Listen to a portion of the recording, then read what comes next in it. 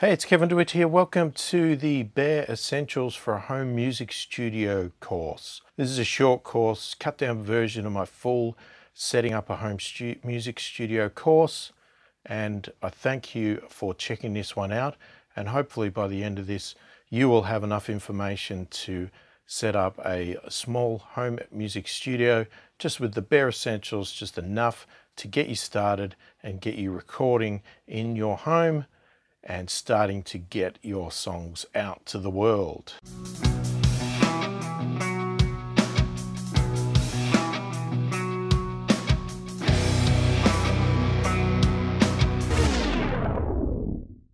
Okay, if you're new to my site and you're new to my content, let me introduce myself. As I said, my name's Kevin DeWitt and I'm the owner and operator of KDW Mixing and Mastering.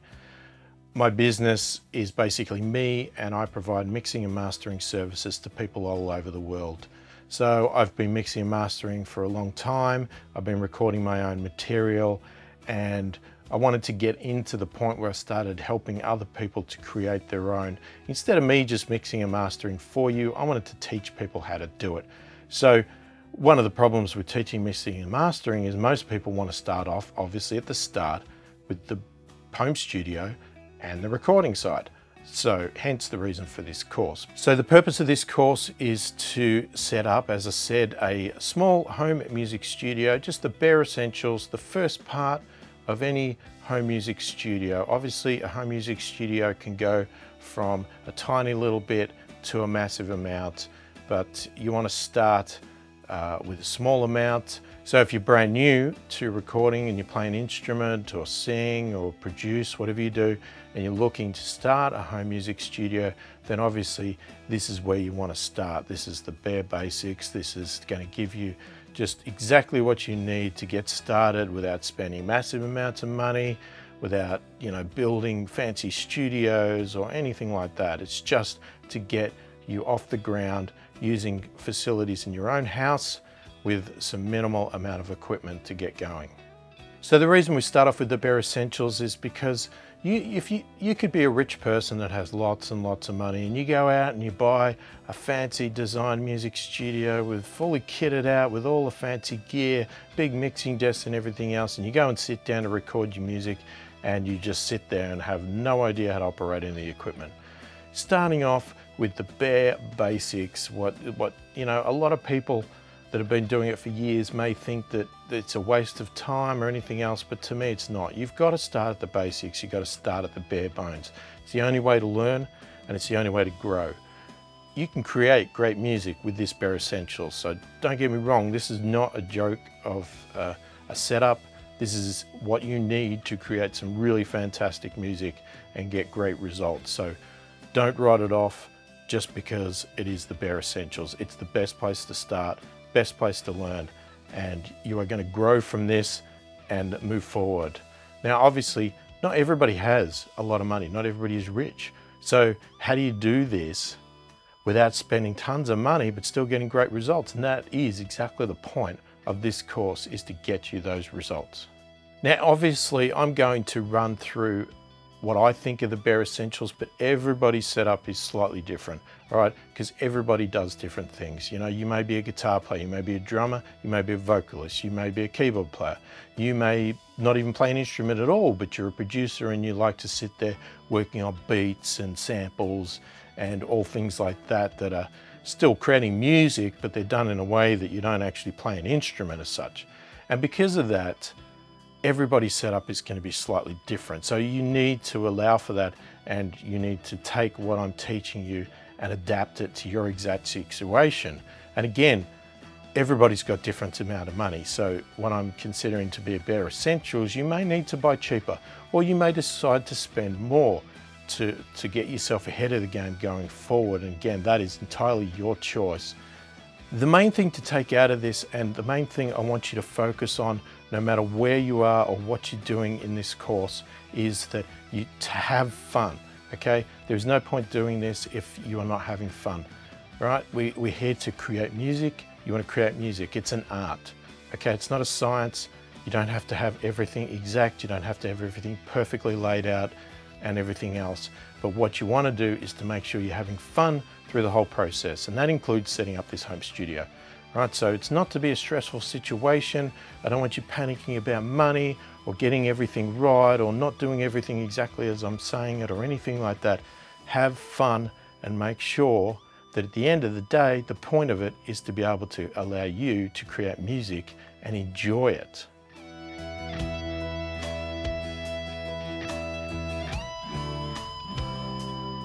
So selecting a room may seem like a very obvious thing to do, quite trivial, and to be honest with you, it sort of is, but it's obviously an essential part.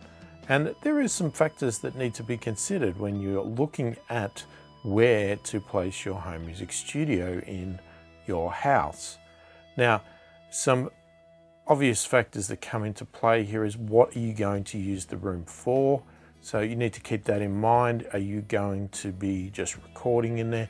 Are you going to be recording, mixing and mastering? How far are you going to take this setup? So one of the other big factors in choosing your room is what are you actually going to be recording in there? So I'm assuming that you're going to be recording at a minimum level.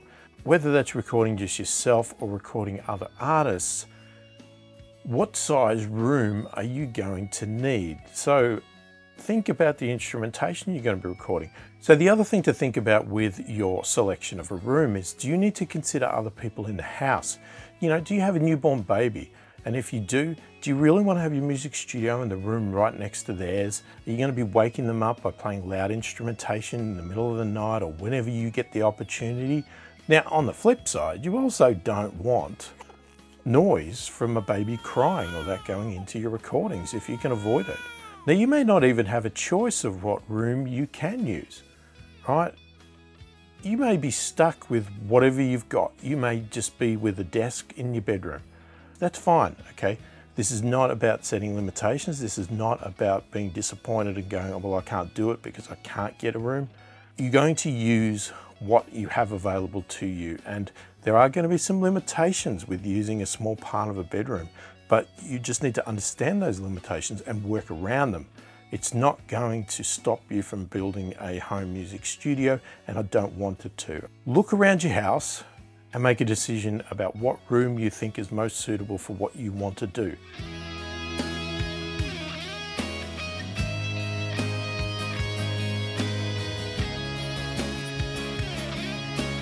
Hopefully in the previous step, you've gone and picked your room, or at least narrowed it down to a couple of options if you aren't already locked into a specific spot or room. And now we're going to talk about how we're going to actually lay it out. So the desk location, this is obviously one of the most critical things, and it's not so critical for the bare essentials side of things, because with the bare essentials, we're talking mainly about going to be using headphones and not so much putting root treatment or studio monitors or anything like that. So it's not essential, but because I always like to do this thinking for the future. So keeping in mind the future factor of having studio monitors and things like that, what we want to do is, if we have a choice of where we put our desk in our room, we want to put it on the smaller side of the room. So if we've got a room that's rectangular, which is an ideal situation if we can, we want to put it along the small side. So we're going to be shooting our music down the length of the room, so the long way. Now, the other thing you want to do is put the desk central between the walls, okay? Because when we're working in mixing especially, we've got, we're trying to get our sound really good, okay? And stereo image is one of those vital things. Now, another key point is that if you can get the desk away from the walls, especially corners, if you can avoid putting your desk in corners, that's a whole heap better. Because again, when we get to studio monitors, bass frequencies like to build up in corners. So if you put your desk in the corners, you're going to get a big build-up of bass. Now, as I stated, a lot of these things that I'm talking about with room location is based on the future. Now, if you know for a fact that you are never going to go to studio monitors, you are never going to go to that next level, and you are only ever going to use headphones, then where you place your desk is totally irrelevant. It is basically what is comfortable for you, what looks good in your room, in your house, what do you like, where have you got, and are you comfortable? That's really it.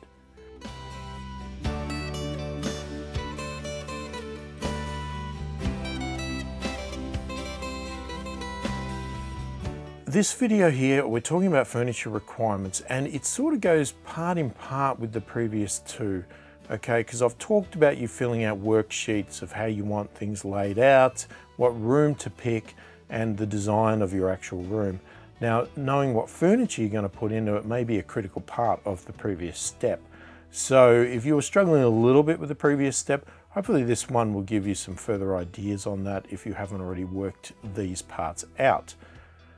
The first critical decision that I stated in the previous topic of your room layout and design was the desk location. So obviously in this part, when we're talking about furniture requirements, the first item I'm going to talk about is the desk.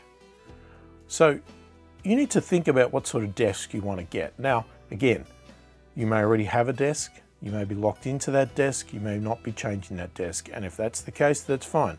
You have nothing to really think about with this desk. You've already got it, you're going to utilize it. But if you haven't got a desk, or you are looking to possibly think about getting a new desk, then you need to consider a few things about that desk. So a couple of key factors for your desk are going to be what size desk you need for the stuff you're going to put on it, and what size desk is going to fit in the room that you've picked. It's no point buying a custom built massive mixing recording desk if it's not going to fit in your room. So obviously you need to factor that in first, all right? And that's part of your layout and design. Hopefully, if you went through your layout, your design, and you hadn't actually picked a desk or you didn't have one, but you still factored in where that desk was going to go in your room, you may be able to now walk into that room and get a tape measure out and work out what is the biggest size desk you could get, or what is the most practical size. Biggest may not be the right choice. It may be what is practical as well. And obviously, how much do you want to spend on this desk?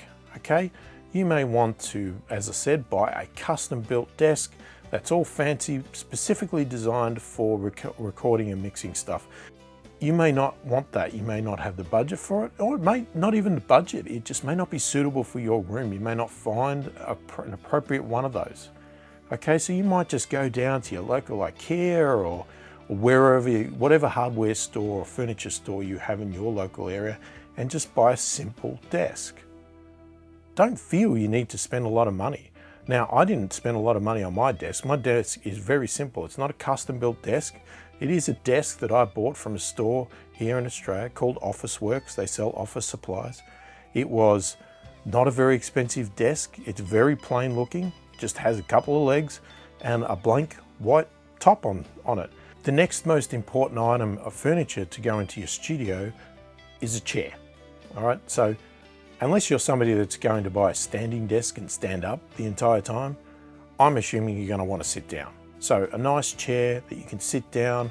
I generally like sort of an office style chair with wheels on it, a high back so I can sit back and listen to the music in comfort if I just want to relax, chill out and absorb the music and you know, just appreciate what I've created. And again, with every other piece of furniture and everything I'm talking about here, this may be something you already have, or it may be something that is in the house already that you want to utilize. It may not be something you're going to go out and buy, but if you are, obviously factor these in and think about it. Again, has to be comfortable too. Don't go and buy a chair that's uncomfortable.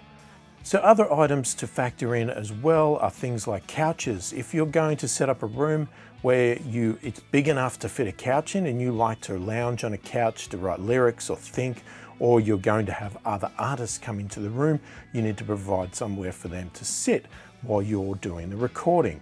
Now again, if this is an empty room and you're starting from scratch, you're going to want things like cupboards, bookshelves, things to put books on, things to store microphones, cables. And another thing to think about, which a lot of people don't think about, is lighting, okay? So, you know, normally your room's going to have a natural light, but that's not what you always want to have on. Now, there's a good chance that unless you don't work or you're a student, you've got a lot of spare time in the day, you're probably going to be spending a lot of your time in here at night time in your studio recording and planning and doing whatever you're doing. A lot of artists respond to the mood of a room and to create their music. You know, you need to get that vibe, you need to get that atmosphere in there to put you in the right frame of mind. You know, music is an art, and an art is a feeling. You've got to be creative, you know, it's not an analytical thing. So you need to be in the right frame of mind and the right mood.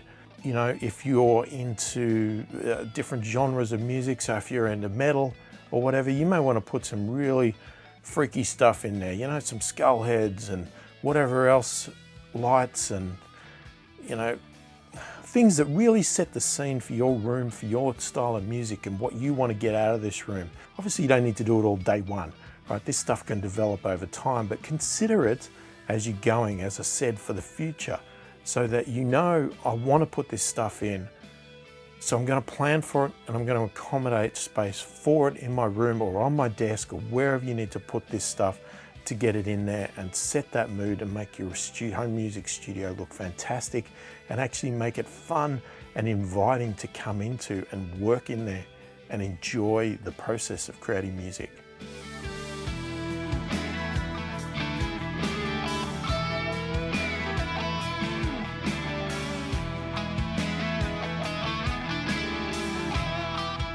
So we're going to talk about computers in this video, and it's a crucial part of the home music studio these days.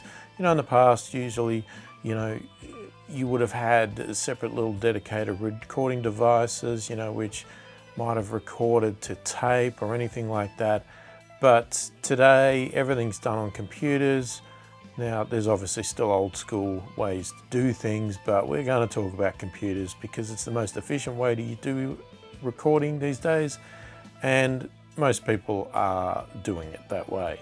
Now, generally with your computers, you're going to have two choices from a major perspective, and that is PC, like a Windows-based system, or a Mac, Apple Mac-based system. So that's probably your first decision point. Now, obviously, if you've already got a computer and it's suitable for what you want to do in your recording and mixing, then there really is no choice. That's what you're going to be using. But if you are looking at buying a new PC or a new Mac and you want to work out what you should get because you're going to make an investment to it, or you want to get a dedicated PC or Mac purely for your home music studio and not utilize your existing PC that you do your internet surfing and social media and everything else on, then that's great, and we'll talk about all of that. Now, which PC you choose, whether it's a Microsoft Windows-based PC or a Apple Mac PC, is entirely up to you, okay? In the past, there was a tendency that everybody wanted to use Apple Macs. Most of the software worked on the Apple Macs. They were a lot more reliable, and they were definitely more sought after for audio recording PCs. But today, the Windows-based systems have become a lot more reliable, a lot more powerful, and the applications themselves are running on them a lot more efficiently, and you don't have that problem anymore. So really, either choice is acceptable and either choice is fine. And which one you choose out of those two is really entirely up to you. It's going to be based on a few factors. One is price, budget. Can you afford it? You want to get the most bang for your buck out of this. Secondly, which one are you most comfortable with? If you're using a Windows PC for your entire life, switching over to an Apple Mac now just for your recording side is going to be painful because you have to learn the new operating system. You need to learn all of the features about it, the restrictions, everything else. And same, vice versa. If you're an Apple Mac user, going out and buying a PC now is something that you're probably going to have to, again, learn. You're going to have to learn the restrictions on that, how to use what you can, what software you can get, and everything else. Now, from a physical hardware point of view, whether you choose PC or Mac, there are many options again in that realm. You can go for a laptop style. You can go for a mini form sort of PC, you know, small compact unit. You could go for a big, large, thumping sort of big server chassis-based system that you can expand, enhance, and upgrade as you go along. You can do that with either system. Again, cost is going to come into it. The choice of a laptop is going to come in if you need portability. If you want to be able to take your system out to clients in their facilities and record, then you may want to get a laptop. Now, whichever choice you make, you want to make sure that it meets the specifications of the software that you're going to use to do your recording. Okay, there's no point getting a budget PC that just is not going to cut it for your software, and it's going to crash all the time, and it's just not going to perform. You're just not going to be happy with it. You're going to be fighting it all the time. So when you're picking your computer, what you want to look for is the CPU speed. Okay, these software programs to record on that are very CPU intensive. They've got to record audio live as you're playing them. They've got to perform well. If they can't keep up, they're going to crash, and you're going to have all sorts of problems. Your recordings are not going to come out. They're just not going to work. Your music's going to stutter as you try to play it. Now with a CPU, you want to find the sweet spot. Okay, there's usually the budget price, which you want to stay away from. There's the top of the line, you know, brand new CPU that's just been released. It's the most powerful one out there at all. That's going to be like 4 or 5 times the price of anything else. So I wouldn't go there either. What I'd find is there's usually a nice sweet spot where you get a very powerful CPU that's going to last you, you know, quite a few years, but it's also not at the top of the line price, not at the extreme end of it. Now, the other major component that you want to worry about when you're picking your computer is the amount of RAM you get. As I stated, this software can take quite a lot of memory to run them, and especially if you're using things like virtual instruments, amp simulations, things like that, they are going to take up a lot of memory. So you're going to want to get as much memory as you can fit into your budget. Now, I would say don't go any lower than 8 gig of RAM. Ideally, I would be suggesting 16 gig is probably a nice spot that's going to last you a long time. So the next component in the system is going to be the hard disks that are in there. So generally in the past you would have you know, a standard hard drive, you know, the old clunky style hard drives in your computers, and you'd want one for your operating system to run, boot the computer off, and then you would get a second one to record onto. And that second one should always be a 7200 RPM, not a 5400 RPM. You want that speed because you're recording audio onto it live. And they're usually quite big. You can get terabytes of data onto them. Now, we've moved into a position now where solid state drives, or SSDs, which are sort of more like memory-based drives, are becoming a lot more affordable and a lot more common. Most laptops and PCs these days are coming with SSDs as their main boot drive that run their operating system. Now, I've done that in my computer, and I would suggest that's the smartest way to go. The computers boot up a lot faster, and they just run way smoother with these SSDs.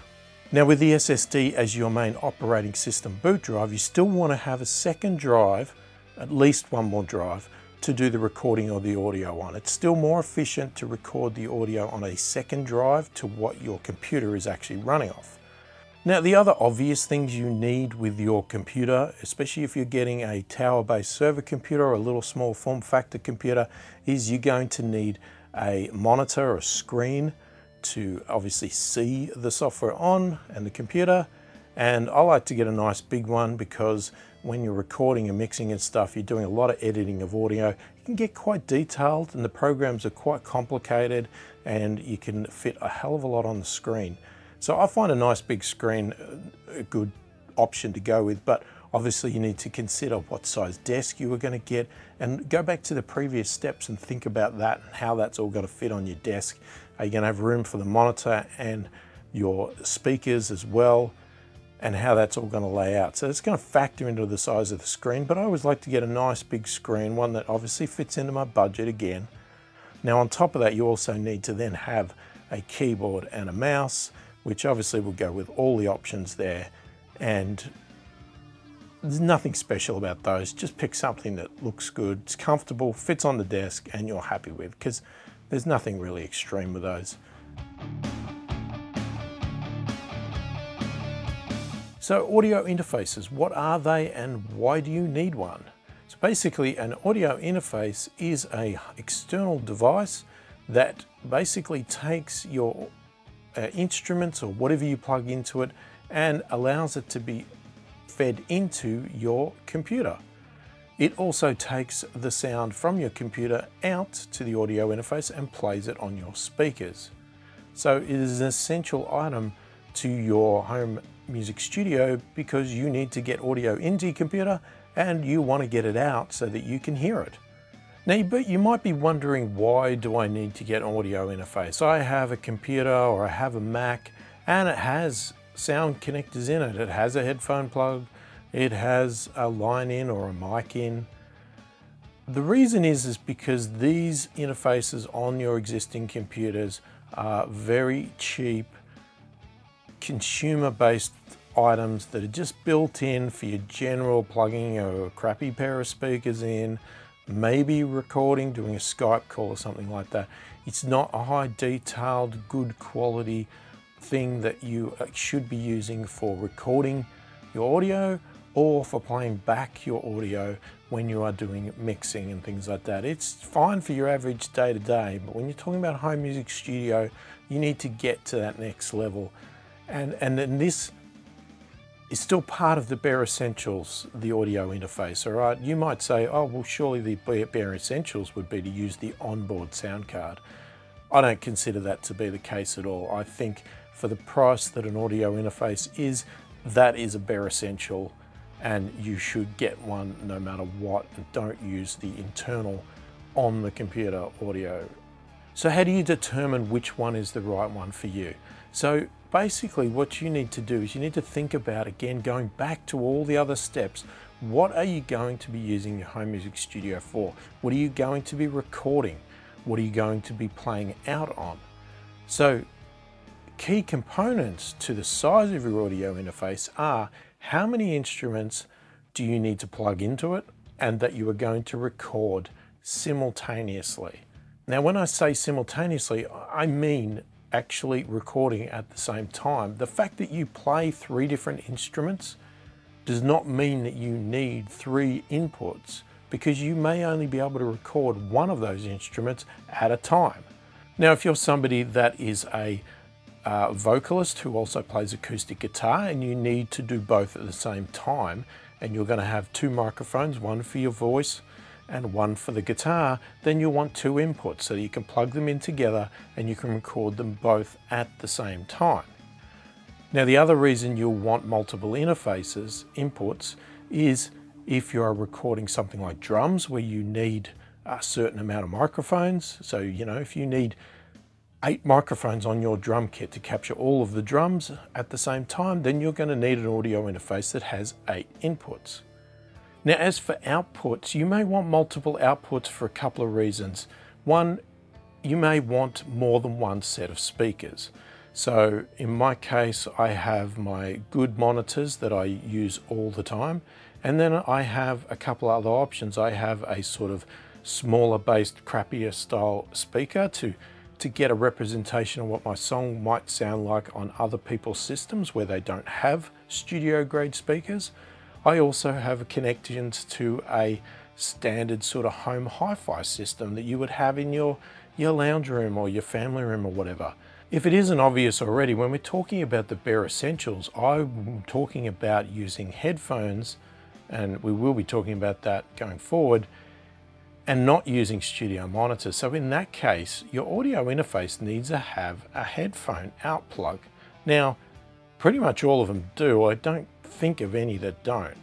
But what they do is some will have 1 headphone out and some will have 2 or maybe even more.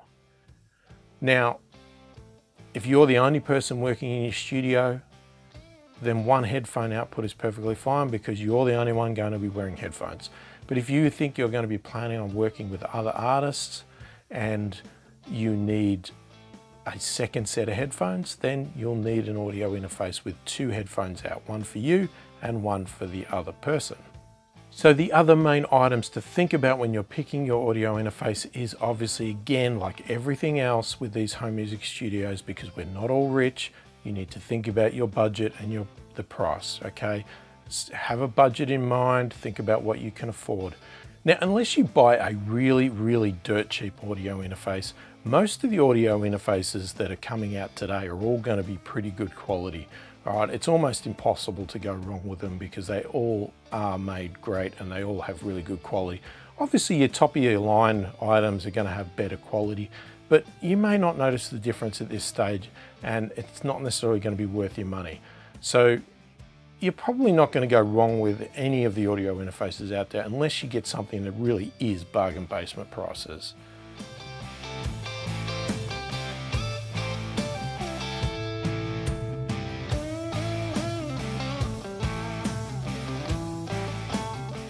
So recording or mixing software, also commonly known as DAW or Digital Audio Workstation, sort of a term that everybody uses, but that generally term encompasses the PC as well.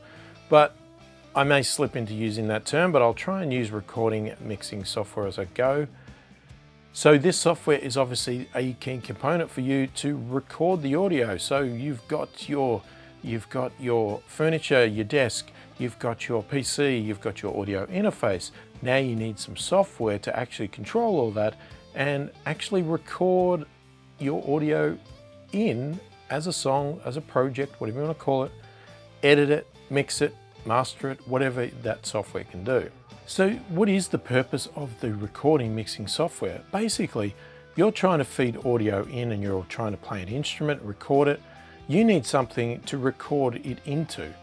Now, with the proper recording mixing software, usually you can lay down multiple tracks. You can record individual items, so you can record a track of guitars, then bass guitar, drums, vocals, keyboards, everything, all individual on different tracks, and then mix them all together and put effects on and all that sort of stuff to then bounce them out or export them to a normal stereo audio file that you can then put online, give to your family and friends. So that's the basic concept of what the software is meant to be used for.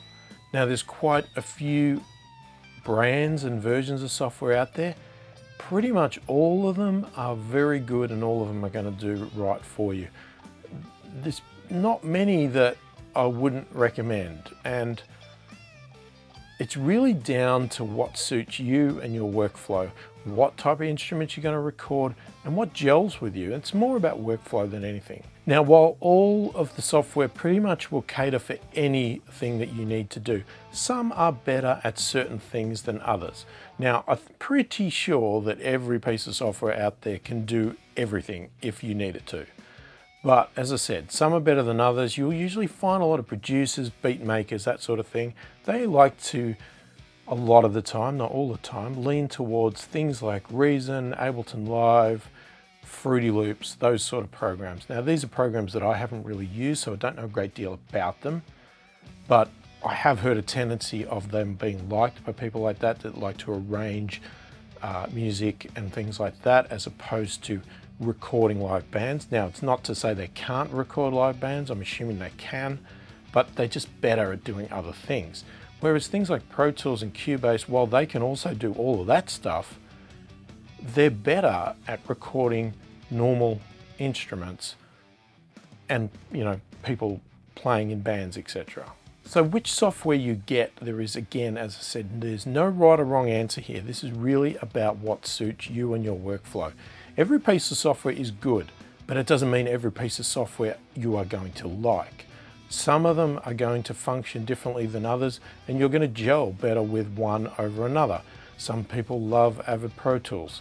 Other people hate it. Some people, like myself, love Cubase. Again, some people hate that. And same with all the other options. You know, one piece of software may not work for me, but it may work for you. Now, like everything else, this is Bare Essentials Home Music Studio. Budget comes into play. You may not want to buy Cubase because it might be too expensive for you, or Avid Pro Tools, and you want to get something more on the cheaper side of things, and that's fine, as long as it's the software you like. But you need to consider that, because we all have limited budgets. We're not rich. Well, you may be, but I know I'm not, and I'm assuming you're not.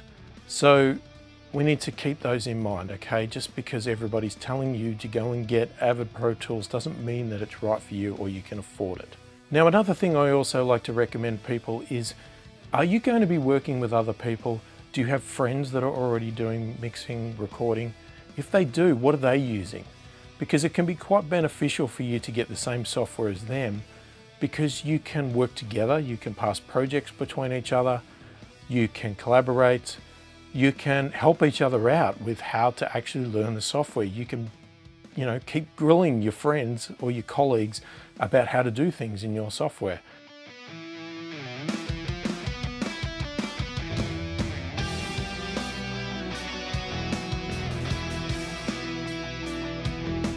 So microphones. At this stage, part of the Bare Essentials, I'm going to assume that everybody's going to need a microphone. Now, there is a chance that you won't need one. Some people may be looking at using mainly MIDI-based keyboards, virtual instruments, or electric guitars that plug directly into the PC using amp simulators. If you're one of those people, then when you get to the end of the video, you obviously can just put down that you're not going to get a microphone, you don't need one, and you can then move on.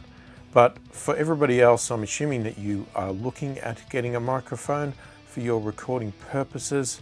So lots of instrumentation and vocals, etc., require some form of way of getting the audio into the computer. Now, we've talked about the PCs themselves, the software, the audio interfaces, but to get into the audio interface, you need some sort of connectivity, and in this case, we're talking about a microphone. Now, a lot of people have probably used microphones, seen microphones. There's lots of varying types around, lots of different styles, shapes, brands, everything else. Generally, there's 3 types of microphones out on the market that you're going to be looking at for your home music studio. They are dynamic, condenser or capacitor, depending on which country you're in, and ribbon microphones. Now, straight off the bat, I'm going to say that ribbon microphones I generally consider to be a luxury item, and it's probably something we're going to look at further down the track purchasing if you feel you need it. So which one you choose is going to depend mainly on what you're going to be recording. Now, I'm going to give you some general guidelines of what these microphones are used for, but keep in mind that these are not rules, they are not set in stone, and any of these microphones can be used to almost record any of these things. They're just going to give a different sound and a different vibe, and you need to know how to use them. But we will go through the basic guidelines of what most people use the microphones for and why that is. All right, so let's start with the dynamic microphone. Okay, this is an example of a dynamic microphone. It is one of the most common out there. It is reasonably priced, and it is the Shure SM57. So you possibly may have heard of this. You may also not have heard of it, but it is very popular, especially in recording electric guitars. The major advantages of a dynamic microphone is, and again, this is one dynamic microphone. There's plenty of others, different shapes and different styles that have different purposes. Okay, this one here is renowned for working on amplifiers with electric guitars, but it's also commonly used on snare drums and other instruments like that, and can be used on vocals if need be, and anything. Okay, so the other type of microphone that I'm going to recommend is a condenser capacitor, and that looks something like this. Now again, they come in all shapes, sizes, and looks, so don't necessarily assume that something this shape is one. Always look at the specs and make sure they are. These are very sensitive microphones, okay? They're very much used in studios for vocals. They can be used for guitar amps if need be. They would be used as room mics to capture ambience. They can be used on drums if done properly, and they're very good at acoustic style instruments like acoustic guitars or, you know, double basses, things like that. Anything that's sort of more acoustic and not so much plugged in can be recorded with these, because they are very sensitive, but they will also pick up a lot of the room, so they can pick up a lot of noise if you don't have a great room and things like that. So as I sort of said, this is a sort of mic that's used a lot for vocals. So you'll see these in studios, you know, set up on a mic stand and the singer's singing into it. Generally, you don't need to be right up in it like this. It's not going to be used in a live performance because it will pick up too much of the background sound because it is extremely sensitive and picks up everything everywhere. Now, on top of the type of microphone, there's also different shapes or patterns of microphones. Now, when I say patterns, I'm not talking about the look. Obviously, there's tons of different looks of microphones and everything else, but there's a pattern which is the actual way that the microphone picks up the audio. So the four major types of patterns are a cardioid, omnidirectional, hypercardioid, and a figure of 8 or bidirectional. So generally when we're talking with a dynamic microphone or even a condenser for vocals, you're probably looking at a cardioid. And if you look at the shape of it, usually with the center of the circle in the picture, that is where the microphone is. And then you'll see the little sort of bubble coming out, and that is coming out the front. So the point of the microphone there is that it's picking up sound from the front of the microphone, but it's not picking up from the back. So most people are probably going to be dealing daily with a cardioid style where it's picking up from the front. You know, that's why we always place the microphone in a certain direction. You point the front at the person or the front at the instrument or the front at the amp, that sort of thing, because that's what you're picking up. Even though there's no rules about microphones and, you know, there's common practices and you can do whatever you like really to get the sound that you want, if you are looking for me to make a guided sort of call for you, here's where I would probably start as bare essentials. If you are recording vocals, I would be looking at a condenser microphone as I showed you, and if I was looking at recording acoustic guitar, I would probably go with that. If I'm looking at recording electric guitars with an amp and a speaker, I would be looking at the dynamic microphone. And if I'm looking at recording drums, my suggestion is to get a specific drum pack of microphones. Okay, they're reasonably priced. You get them in a bundle. You can get 5 packs or 7 packs of microphones, and they give you a combination of the right microphones for the right part of the drum. So you'll have a specially designed mic for the kick, another one for the snare, and some for the toms, and maybe some room mics if you overhead mics if you get the 7 mic kit. Now, the price of the microphone. There is so much scope and variance in price, and again, it's going to come down to your budget and what you can afford. But here's some key things that generally get talked about. All right, if you go on certain sites and you look at professional studios, they're going to spend thousands of dollars on these microphones. But from a home music studio, you're going to sort of notice the difference in a few spots, okay? So anything that's sort of $100 below is going to be a really cheap mic. And while it might be all you can afford, and if it is, then try it, but I think you'll be looking to upgrade quick. The difference between a $100 and a $500 mic will be a massive change, okay? There's a really big change in quality between 100 and 500. But from 500 up to something like 10 grand, the difference is going to start to become even smaller. Now, to trained professionals that do this day in, day out and recording very expensive albums and things that are making millions of dollars, they will notice the difference and they will invest in those mics. But for your home music studio, you're going to have so many other problems in your room and so many other difficulties. The detail that you're going to gain from spending that much money is going to be very, very small.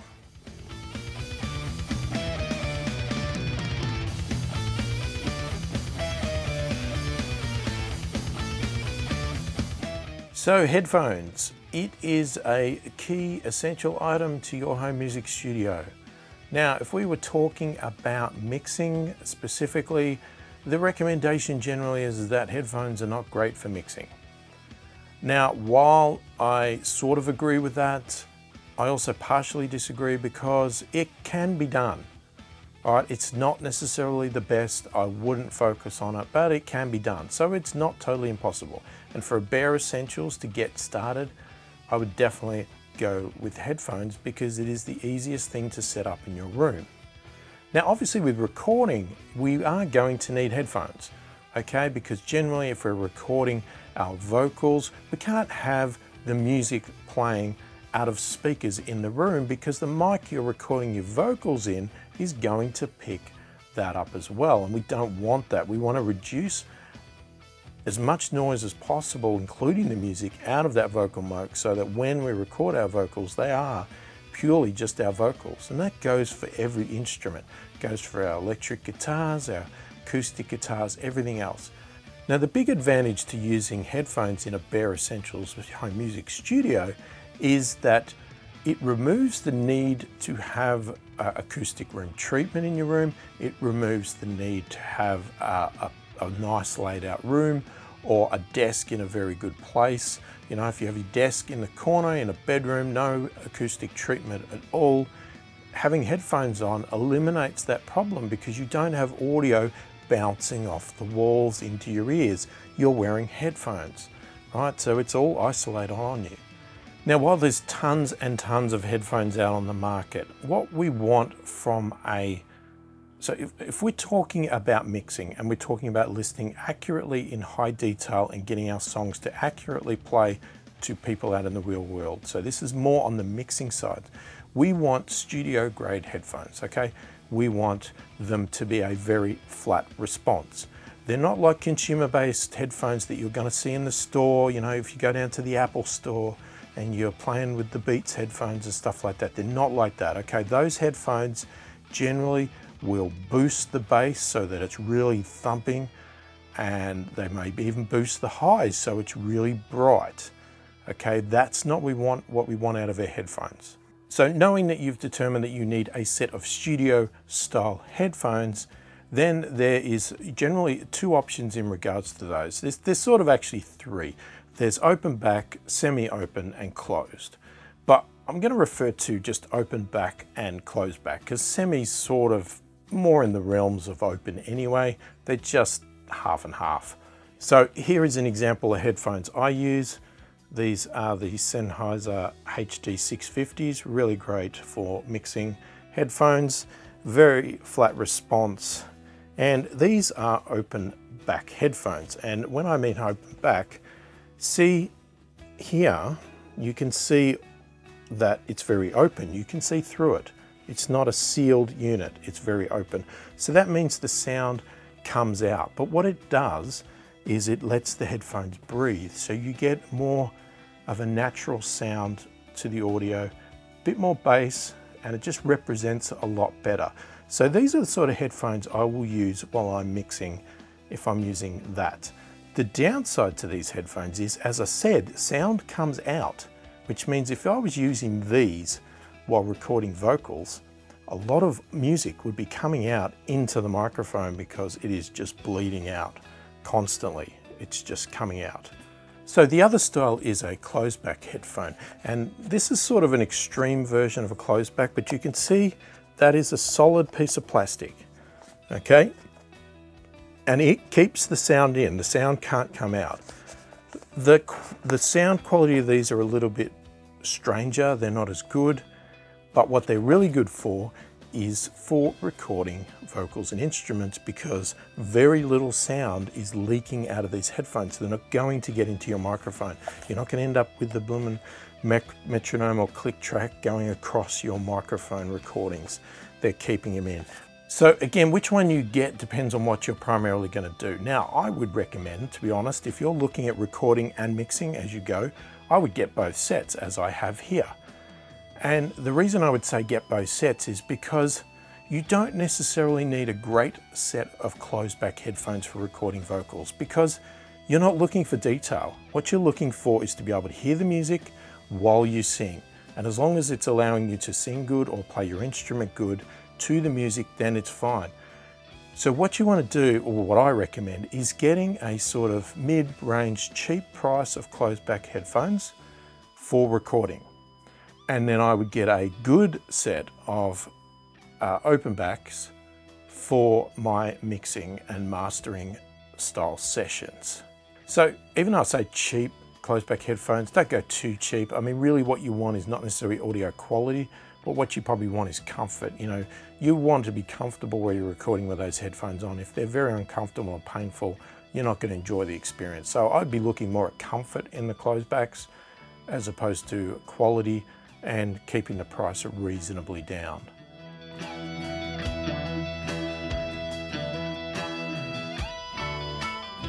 So basic acoustic treatment, okay, when I'm talking about in this situation, again, this is for the bare essentials part of a home music studio.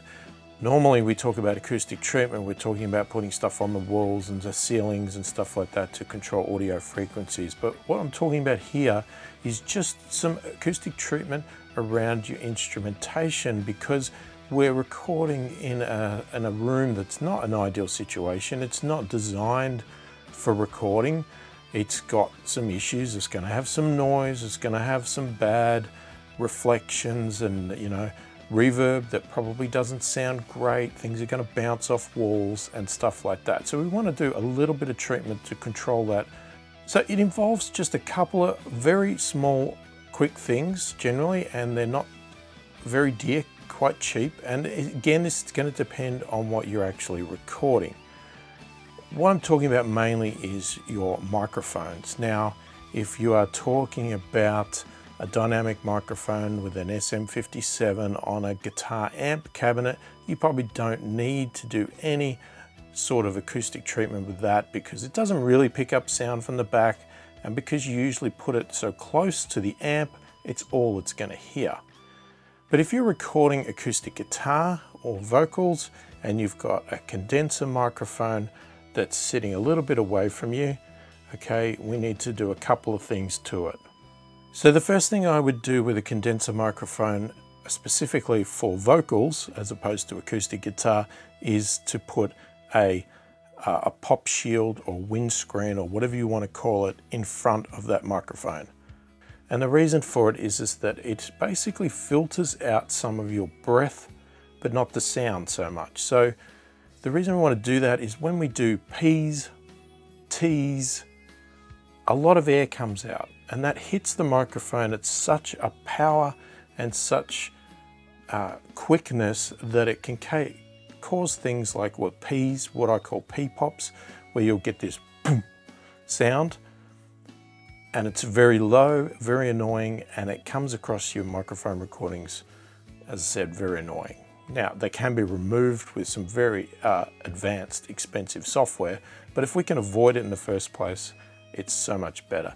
Plus, it's also a really good thing that if you put it slightly away from the microphone, because a lot of people like to sing right on the microphone, if you sing on that windscreen or pop filter, it keeps you away from the microphone enough to make it sound more natural. So it's a good placement tool as well. Now, the other thing I like to do, and this is for vocals and for acoustic guitars, is to have something that goes behind the microphone. So you can get some pre-built semicircle style acoustic treatment panels that sit behind. Again, they can mount on the mic stand, or however, they can be freestanding as well, and they sit behind it. And the advantage of that is that as you sing into the microphone or play guitar, if you don't have that there, what happens is your sound will obviously go through the mic, past the mic as well, and can potentially bounce off a wall and come back to the microphone as a reflection or a bit of reverb that doesn't sound nice because your room's not great, and muddies up and messes up the recording a little bit, making it not as clear and crisp as you may want it. Now, you can obviously build your own as well, or you could just put some really thick blankets or something behind it. However you need to do it, that's fine, but obviously some pre-built ones look nicer. They're properly designed and they mount to the stands, whereas other ones are not. So you could create some ad hoc sort of things. Now, another thing you can get is something that I call, and other people I've heard refer to as gobos, and they're sort of like acoustic paneling that's built into a frame, potentially with wheels on it, that's movable, so that you could sort of have a couple of them and shape them around you as you sit down with your acoustic guitar. So it's a bit more than just a sort of vocal acoustic treatment. It's a bigger sort of stance, and again, it stops all that reflection and sound going past the microphone and going out.